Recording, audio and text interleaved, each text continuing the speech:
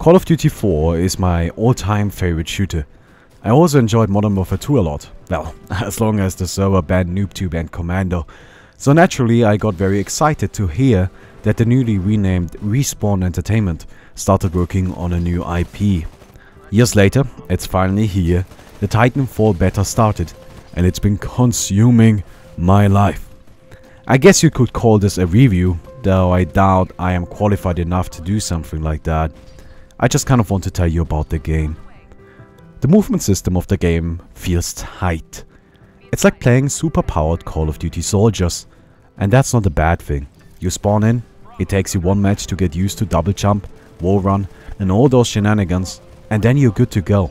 It is intuitive and unbelievably captivating. Personally, I found myself just running around the map for a good 15 minutes before I even started shooting anything. And oh my god, is the shooting fun. The weapons outside of the smart pistol, which is something we are gonna talk about later, aren't really special. A shotgun, an assault rifle, SMG, sniper, you know them. All of them play just like we are used to from Call of Duty, with low recoil and high damage. But it is actually quite necessary for the weapons to be like this. Players jump and run a lot. Everybody is in constant movement, and you're gonna be shooting a lot and hitting only rarely. But that makes those few hits you get in all the more satisfying. In general, you don't get a lot of kills in this game. Even my best games ended with me having a score of 15-3 at best. Usually a round of Titanfall only sees about 30 kills happen. Unless you count shooting bots. Bots are dumb, like useless dumb. There are a lot of them, and they don't get anything done. They are cannon fodder for cannons that don't even need to shoot to kill them. The fact that there are two types of bots doesn't really help the case either. Yeah, it's cute that I can hack Spectres and make them part of my team, but they still don't matter. The only game mode where the bots make a difference is Team Deathmatch, aka Attrition. And that's only because killing them helps you get the required score for a win. Their purpose is to make the battle feel larger than reality, and to a certain degree they actually do so. But they end up being nothing more than a way to get an earlier Titan. One of the most effective attrition strategies I found was to rush to the hallway that all opposing minions use to get to the battlefield. All that was left to do was to get the rifle out and hose them down, giving us a head start of 10 points and speeding up my Titan by a lot. In any of the other game modes, the bots are really nothing more than scenery. Capping flags is not a thing they will be able to do, and they also don't stand a chance in a Titan vs Titan showdown. Talking about Titans. Titans are fun. Titans are strong. Titans tank a lot. Titans are giant targets. Titans are all we envisioned them to be. I like Titans, but the progress of getting one is very peculiar. Everybody starts with a Titan cooldown, and if you score any sort of points, that cooldown decreases. As a result, good players will get their Titan a bit earlier than bad players, but in the end, everybody kinda gets them around the same time. And that's when the first escalation of the game happens.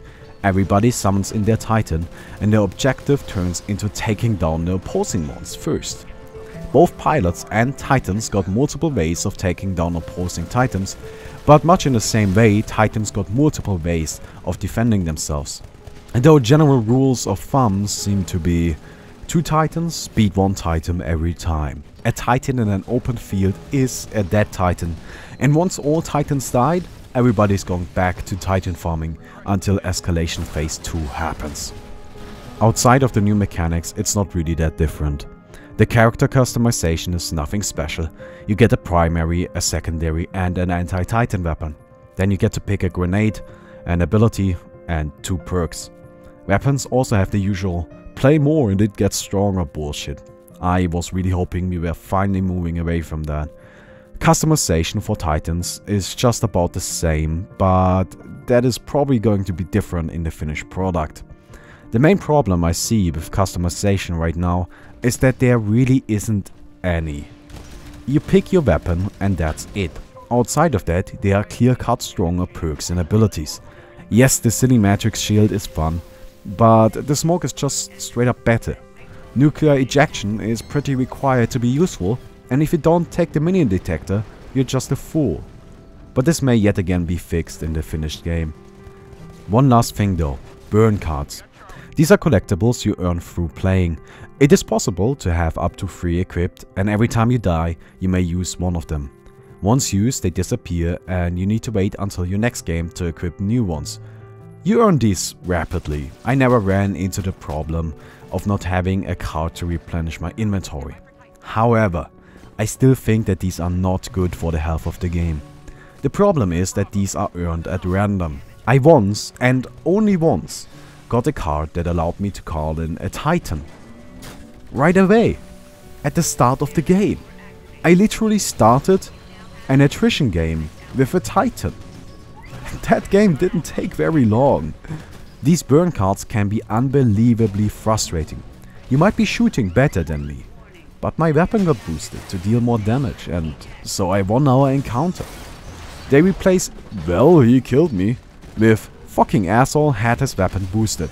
And while we are on the topic of lame weapons, the smart pistol is not an amazingly powerful weapon. It's not. I personally fear someone with any of the other weapons more than someone with a smart pistol.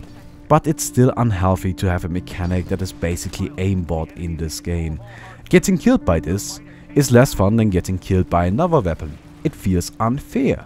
It feels like you could and should have won that gunfight if only the other guy was using an actual weapon.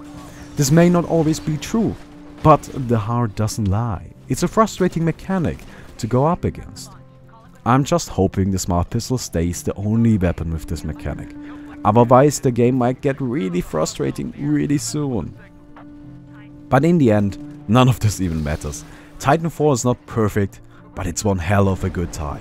Jumping from rooftop to rooftop and getting a mid-air kill with your shotgun is something no other game can provide you with. Titan vs Titan fistfights are absolutely hilarious. Calling in a giant mech to drop on a fool is a feeling that no other game will give you. And seeing someone snipe from the other side of the map just to then wall jump and wall run through explosions and armies clashing with each other just to get to his roof and then jump kick him is a feeling no other game will give you. Titanfall is a masterpiece that's just war fun. By no stretch of the imagination is it perfect, but if I had to give it a rating of 1 to 10, it would be best shooter since Call of Duty 4 out of Call of Duty 4. This game is a definite purchase for me and I'm excited to see the finished game. So yeah, I kinda like Titanfall.